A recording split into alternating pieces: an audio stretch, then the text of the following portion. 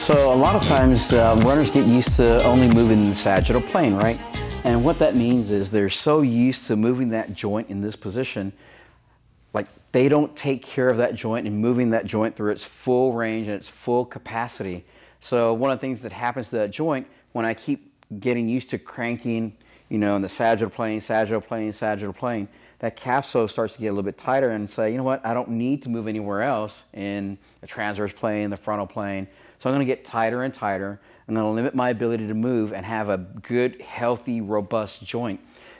In order to have that robust joint, it has to move all over the place. In order to sit into your squat, in order to sit into your deadlift, in order to skip, hop, run, jump, you have to have that range of motion in that joint. So just doing a self-assessment on what does your hip joint look like? Can I get into this 90-90 position where my shin bone is even with my foot, right? And I'm posted up. Once I found a healthy place, and by the way, guys, this is like the norm. I should be able to post myself up in this position. I should be able to do all kinds of stuff from this position, not fall over and feel like, oh, if I'm falling over, I got an issue with my hip. So I really want to work on that hip mobility. So once I'm in this position, I want to make sure that here's my belly button, here's my hip, here's my pocket in my shorts, right? So I want to push my pocket all the way forward and all the way back. So I'm doing my own self hip scour. And where is the place that that joint feels the best? It's not going to be up here. That's at my end range.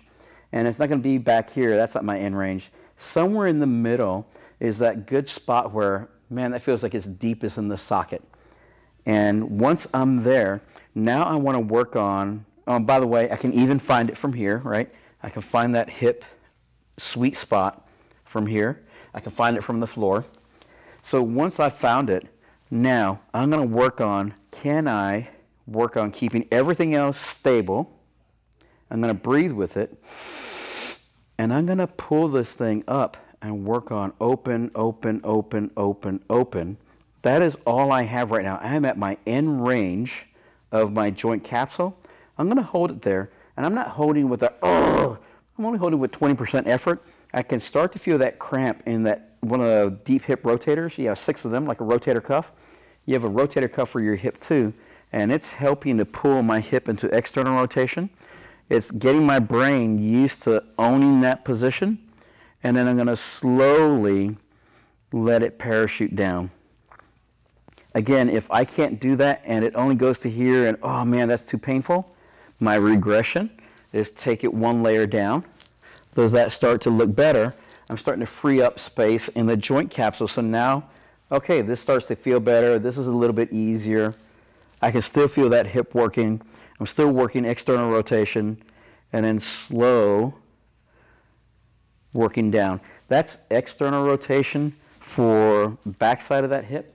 I can even bias a little more external rotation. If I take a yoga block and I put it underneath my shin and ankle, now it's further into internal rotation. Now I'm going to work even more motion, right? Because I'm starting from a deficit. That starts to feel better, starts to look better, right? So you saw what it looked like before. I'm still working, still keeping my belly button facing you. I don't want to open up this way. I'm going to keep everything facing you at the same time. I'm still holding contractions, slow parachuting down. That's another way to work on, if I don't have enough external rotation, can I work on it creating a deficit? Yes, because you're teaching your brain something. So after you work on it for a while, 5 reps, can I take that block away and does it start to look better? Does it look better than the first time? Slightly. Feels better to me. Does it look it's getting higher? Yeah, so now I start to teach that joint capsule, hey, I got more range. Yeah. So we've done external rotation. Do I have enough internal rotation? Do I own that internal rotation? Can I do this? Can I hold it there with my brain and my nervous system? I'm getting tired, man. Ooh, it's already falling really fast, right? So I don't own enough of my internal rotation. So there's ways to work on it. I can actually work on it, trying to work on, that internal rotation. Nothing else moves, right? All I'm doing is creating internal rotation actively. I can do it actively and passively first, and then actively trying to hold it. But that's getting pretty tiring for me. So I want to use a block, right? So I'm going to take my block, and you have 3 different levels of the block.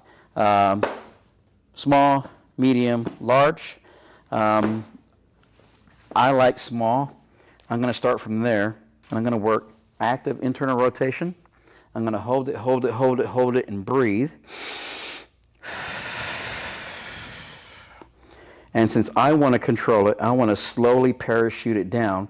I want to own that internal rotation. I want to work on, can I create joint capsule space? That is huge for having a healthy joint in that hip and helping me with my knee, foot, and ankle.